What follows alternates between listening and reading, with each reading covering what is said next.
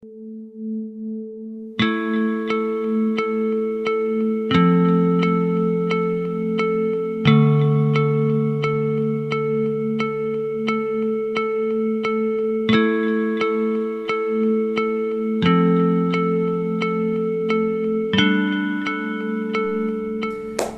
guys, my name is Lokavya and you are watching me on my channel Lokavya Vlogs. In this video, I'm gonna talk about what happens when you take admission in Kota coaching for JEE.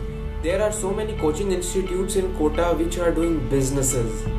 I'm also a student studying in Kota for 8 months and now my session is about to end on 26th of February and I'm an LNite. In LN, teachers cannot interact with their students for understanding a concept and applying it in a question. It is like 9 to 5 corporate job for a teacher, whether its student understand that concept or not, but they have to do their job.